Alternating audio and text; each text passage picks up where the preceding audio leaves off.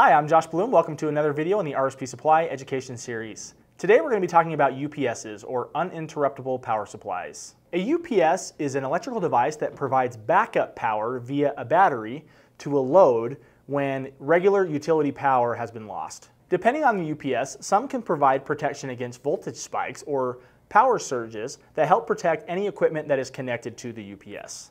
UPSs are not intended to be used for long periods of time. Typically, they are only used for short periods of time to provide critical backup power until an alternative power source can be provided. So now that we know what a UPS is, let's talk about why we really need UPS protection. First and foremost, they allow any electrical equipment connected to the UPS to continue to run in the event of a power outage. This can be very important when we're relying on electrical equipment to continue to run and we can't afford a power outage. Some examples of this might be when we are needing to keep a control cabinet in an industrial application running to make sure that we are monitoring and controlling critical functions that that cabinet is responsible for.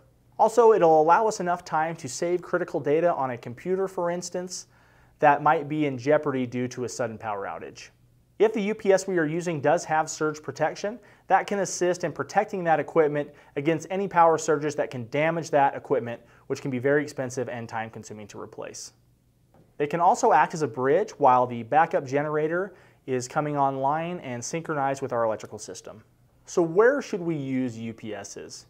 Really, it's very simple. Anywhere we want to provide protection for any equipment that we want to make sure continues to run in the event of a power outage or protection against a surge.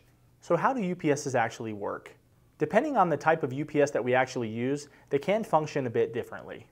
The first kind of UPS we're going to talk about, and typically the most common, is what's referred to as an offline UPS or a standby UPS. In this type of UPS, the connected equipment is typically energized by normal utility power. When the voltage being received by the UPS falls below a certain level, the UPS switches the connected equipment to the inverter connected on the UPS. At this point, the UPS will begin providing backup power from the battery. The next type of UPS we're going to talk about is commonly referred to as an online UPS. In this type of UPS, the connected equipment is constantly drawing power from the battery through the inverter, so no switching is actually necessary. So in this case, utility power is only being used to keep the battery charged.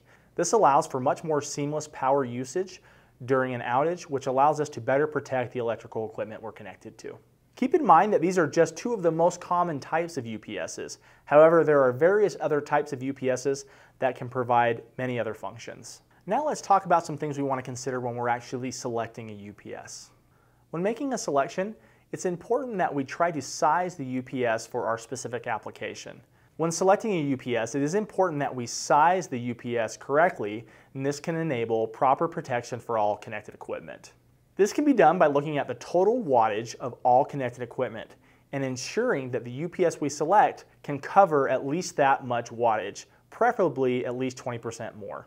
UPSs can be used in both AC and DC applications, so it's important that we pay attention to our specific application and make sure that we select the proper UPS for that power type. One last thing to consider is the capacity that the UPS can actually provide. While most UPSs are only intended to run for a few minutes, depending on the size of the UPS and the battery within that UPS, we can have that UPS run for longer periods of time. For a full line of UPSs or thousands of other products, please go to our website. For more information or other educational videos, go to rspsupply.com, the internet's top source for industrial hardware. Also, don't forget, like and subscribe.